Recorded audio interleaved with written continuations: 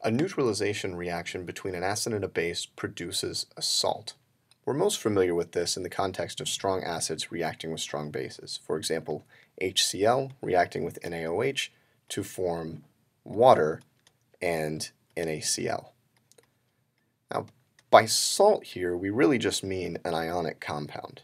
And so the byproduct of a proton transfer, which includes a positive cation, typically which received the proton, and a negative anion, which was part of the species that donated the proton, the compound formed from those two ions is the salt. In this case, it's NaCl. A skill that you should get very familiar with and that you're going to apply countless times as you go through chemistry courses is taking an ionic compound and splitting it up into its component ions.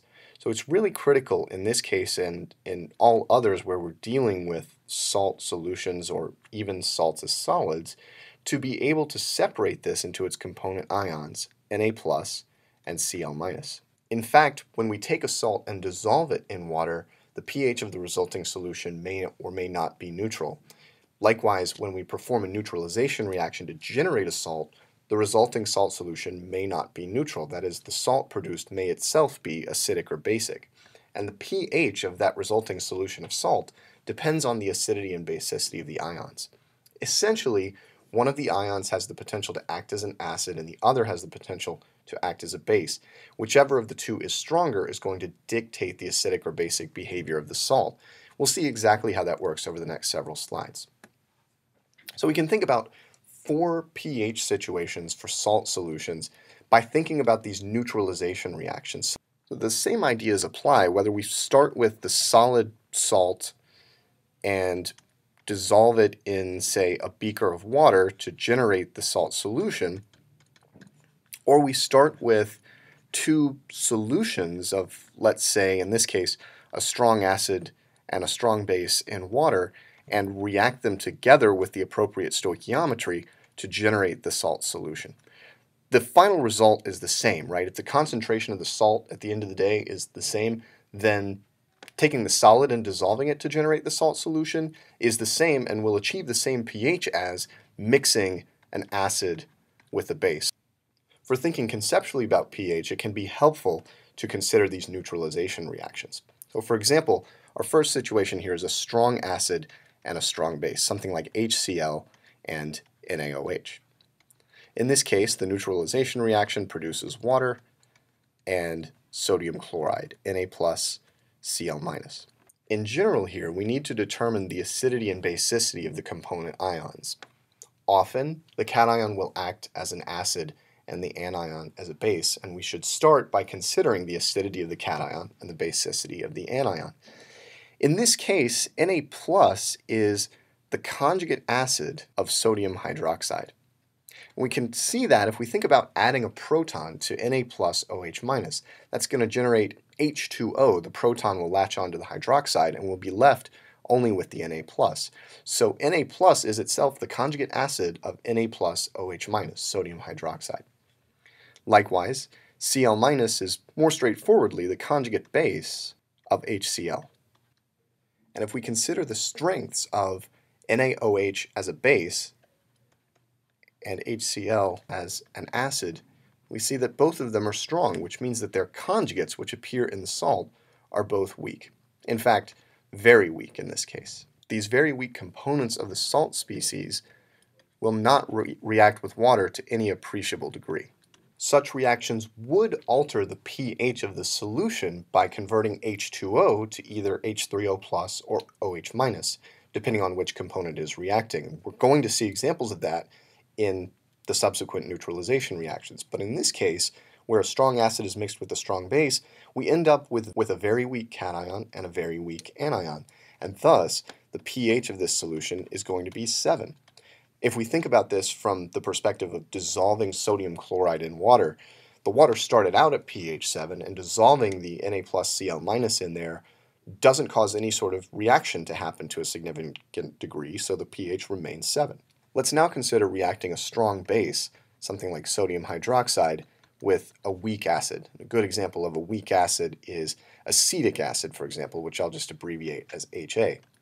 In this case, we'll still have a complete reaction because the base is strong, it's going to react fully, and we now end up with Na plus, A minus, and H2O. And let's take a brief moment to appreciate what's happening here. A proton is being transferred from HA to OH minus. This generates neutral water since a proton is H plus. The sodium cation acts completely as a spectator, so it's Na plus in the reactants and it's Na plus in the products. And because a proton was lost from HA, the remaining A fragment has an additional lone pair and a negative charge on it, which is why A minus appears here. So we end up with aqueous Na plus, aqueous A minus, and water. To determine the pH of this solution of the salt in water, what we again need to do is consider the acidity of the cation and the basicity of the anion by considering the conjugates like we did before. So for example, Na plus, like we saw before, is the conjugate acid of NaOH, which is itself a very strong base.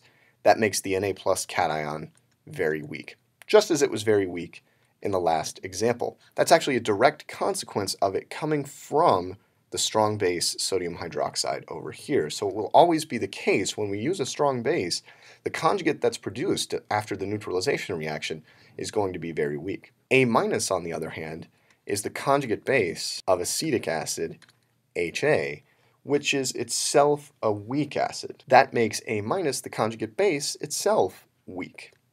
And here we have to be really careful to draw a distinction between very weak and just weak. That means that Ka for Na plus is going to be smaller than Kb for A minus, and A minus drives the reactivity with water. The anion A minus that ends up in the salt is basic enough to react with water to a degree. The reaction that occurs is just the base association reaction of the anion with water. This is important to keep in mind as well, that all of these reactions that salts engage in when they're dissolved in water or produced via a neutralization reaction always involve water as a reactant. Don't react this with H3O plus in the solution, which is there in a very, very negligible concentration compared to the amount of water present, right? Water is the solvent, and so it's going to be the major reacting species in this and other examples of reactions of salt solutions. This is a common theme, by the way, that we're going to see again when we talk about reactions in buffer solutions in chapter 16. The products here will be the conjugate acid HA and hydroxide, and it's the production of hydroxide via this base association process that drives the pH greater than 7. If we again think about taking this salt, Na plus A minus, and just dissolving it in water rather than running a neutralization reaction, we can see that the pH of the water would start out at 7, but via this base association process, the reaction of A minus with water, we would generate some hydroxide, and that would drive the pH greater than 7.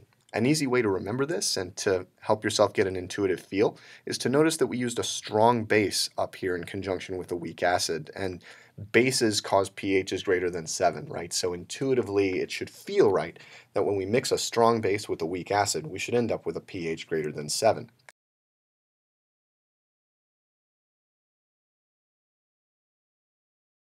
We can also think about the reaction of weak bases with strong acids, a neutralization process that also produces a salt.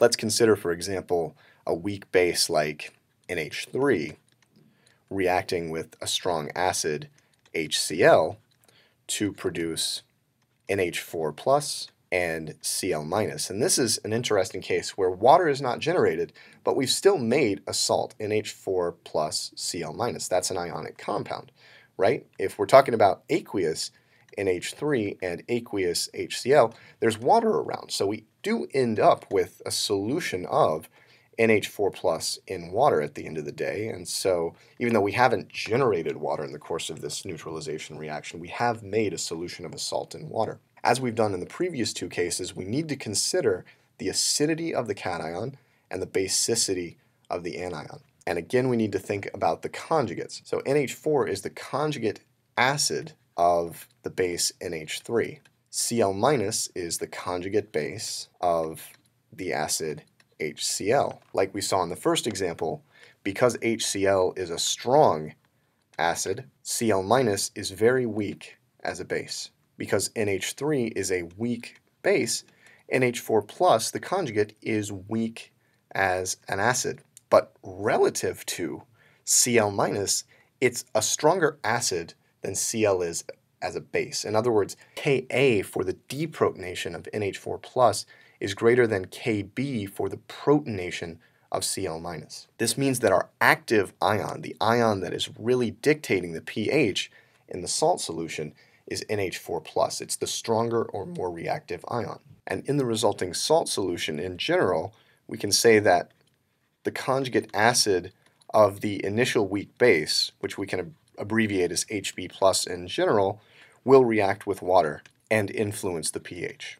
So we should expect a pH different from 7 in this case. In particular, if we think about how, for example, NH4 will engage with water, NH4 plus will act as an acid. It's a cation and it's got acidic protons.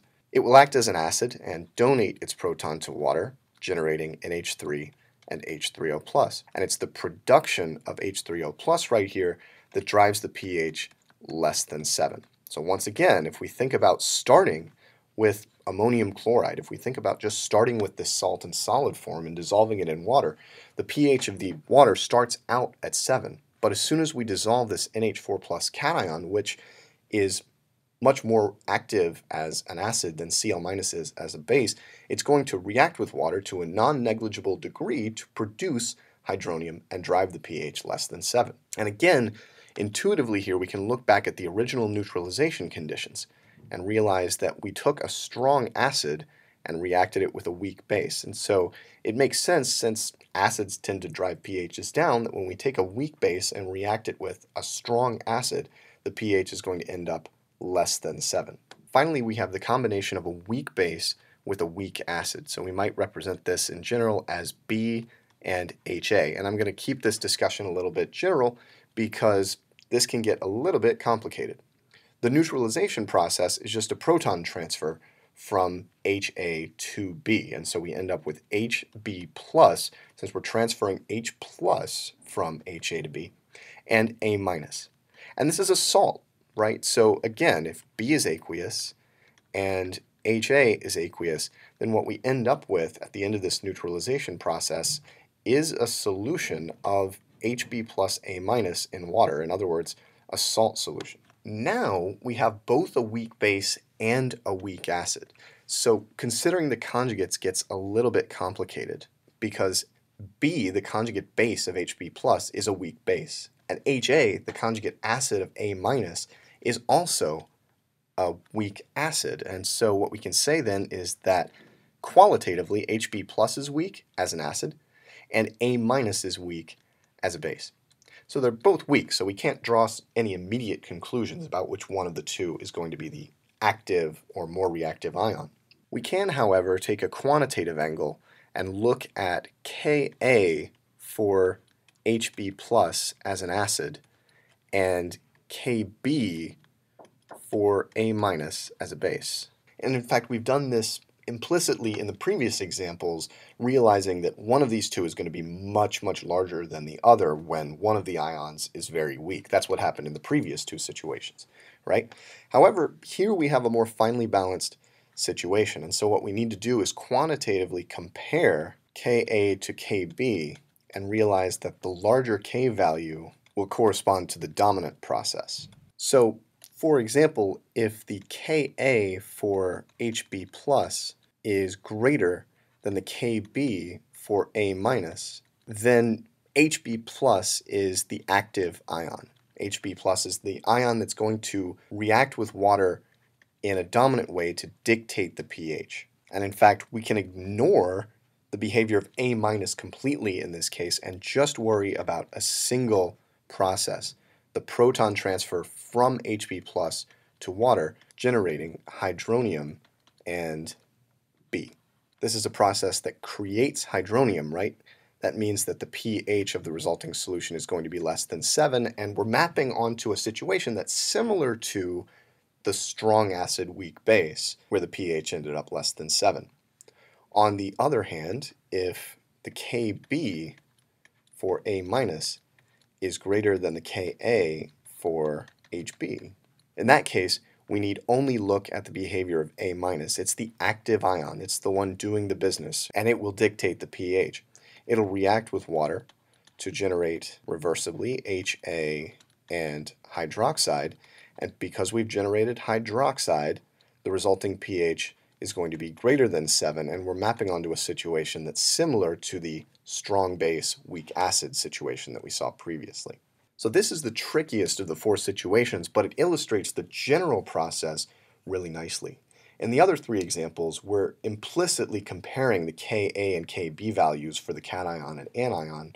We just know, by virtue of the fact that one or the other of the two is weak, that we can ignore its behavior in water. The last thing I want to emphasize is that in all of these examples, we're using water as a reactant. That's critical to keep in mind.